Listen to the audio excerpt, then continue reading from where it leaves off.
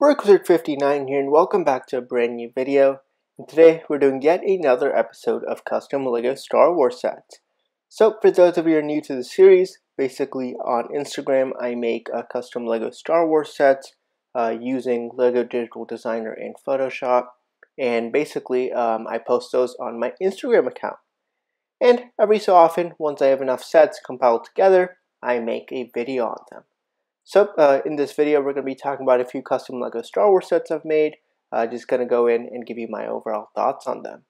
So without further ado, let's go ahead and get started. And remember, as always, all the sets you see in this video are made by me.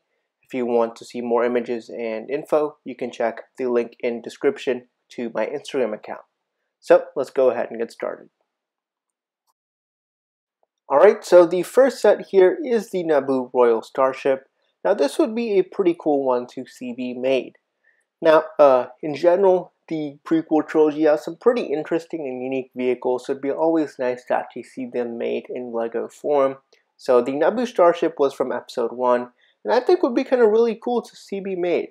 Mainly, it's kind of a unique style, unique design, it's really sleek looking, and even if it's not in the chrome color, I think just a place-out version of this would be terrific.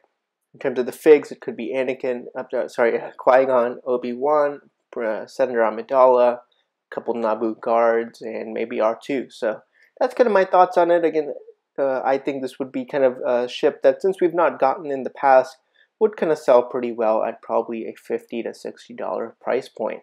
But you know, overall, just because of the overall design and kind of overall look of the ship, I think it'd be a really cool build and sell quite well. Alright, and the next set here is the Jedi Temple. Now, we have always wanted a Jedi Temple set from LEGO, and I can now definitely see why they haven't made one up till this point. Mainly because this is a pretty difficult build to make, especially in more of a playset scale. So what I ended up doing here was making half of the Jedi Temple, just because if it was the full size, then it would be much more I feel a bit too large for a believable playset scale. But it's overall using the dark tan and tan color scheme rather than the grays. I think that looks much better. And overall, this was definitely a challenging set to make, but I think one we definitely need in this kind of smaller playset scale with a few rooms in the back. But again, this is definitely probably one of the most popular structures of the entire prequel era, so I think a set of this would be well worth it, even though it is definitely a bit more of a difficult design to make. But definitely this would be one that would sell out like crazy. Just in general, everyone knows about the Jedi Temple, and so many folks would love to see it. It would be a great display piece as well. But yeah, so there is the Jedi Temple. Alright, and moving along, the next custom set here is the Bad Batch ship. So, with Season 7 of the Clone Wars going on at this time, based on when this video is being recorded, I think it would be pretty cool to see a ship of the Bad Batch. In general, Clone Wars Season 7 has been pretty solid, and out of that first arc, the Bad Batch ship was definitely one of the most prominent or popular of the vehicles that was seen. So I think it'd be really cool to make. This one is made specifically similar to that Emperor Palpatine shuttle from a few years back. It's similar in that scale. So I think a nice playset $60 version of the set would be terrific. Obviously, LEGO probably wouldn't include all those Bad Batch figs, but having all 4 of them in the one set, and Anakin, I think would be a really solid minifigure selection. But overall, this ship has a nice sleek design, and definitely a bit more of a unique one compared to some of the other builds that you see in Star Wars. So I think it would be a nice set, just a nice vehicle overall for that $60 price point. So that is the Bad Batch vehicle. And also it would be really nice to see it released, you know, in a bit of a Clone Wars wave. Alright, and the next custom set here is the Venator class Star Destroyer from Star Wars The Clone Wars as well. But basically this one was a lot of fun to make. This was actually more of a playset version of the build, so it is kind of closer to the other Star Destroyer and playset versions of the sets released in years past. However, I did end up going in terms of detailing a bit more to that UCS level. So a lot more greebling and mixture of tiles and plates. So just a lot more detail on it, just to kind of make it, you know, a bit more to that UCS kind of version. in terms of the detailing. But yeah, this was a lot of fun to make, and in terms of the figs, I think including in the set, you'd have Anakin, Obi-Wan, Rex, Cody, 501st, and a battle droid. So a lot of cool figs. Definitely probably not that many if Lego were to make it, but I think this was definitely a lot of fun to make, and hopefully we do get a Venator here in the near future. Alright, and the next set here is the 501st Troopers Battle Pack. And funny enough, this was actually made before the actual 501st set was revealed. Based on rumors, I'd ended up designing this. So this is just the Bark Speeder, ATRT, and 4 501st Troopers. Pretty similar to the set that was released. But again, definitely not much to say on this one, other than that we're glad we finally got a 501st set, even though if it isn't specifically a battle pack. Alright, and the next custom set here is the Umbaran Hovertank. Now, the Umbara arc was definitely one of the best of the Clone Wars, and it's surprising we haven't got too many sets from it. I mean, especially in terms of Umbaran vehicles, since there were so many. So an Umbaran Hovertank would be really cool to see. So in terms of this build, basically I ended up just making in the light bluish gray color, a Umbaran Hovertank, which you can get more info on. This will actually be in my Umbara mock as well, which is coming out next Friday, so stay tuned for that. But yeah, basically a Umbara set would be great. So in this case, I included a ATRT, couple 501st, as well as the Umbaran Hovertank. But yeah, overall this was a quite unique, nice vehicle, and I think one that would easily be able to made into a playset version. But yeah, so there is the Umbaran Hovertank custom set. Alright, and this next build here is actually one that wasn't seen too much in the Clone Wars, but is somewhat of a popular ship. This is the Stealth Corvette from the Cat and Mouse episode of the Clone Wars. And I'm surprised we haven't gotten a set of this released yet, as it is, again, a pretty nice, unique vehicle.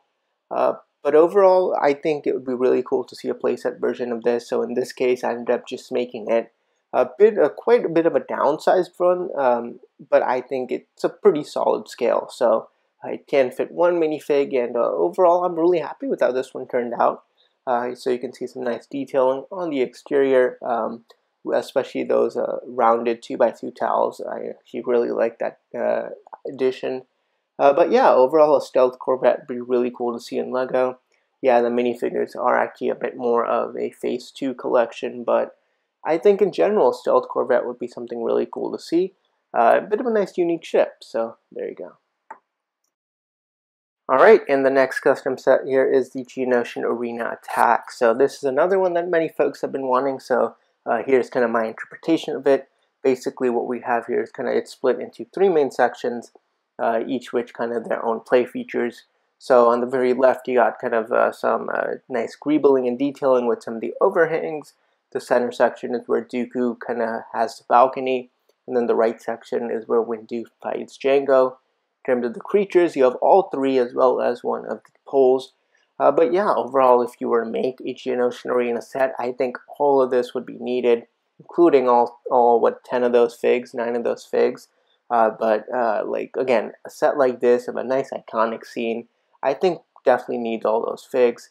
In terms of the overall design, it was a lot of fun to make. I used that dark orange color, which I think looks quite well with those the reddish brown highlights. But yeah, overall, a set definitely I'm surprised Lego hasn't made.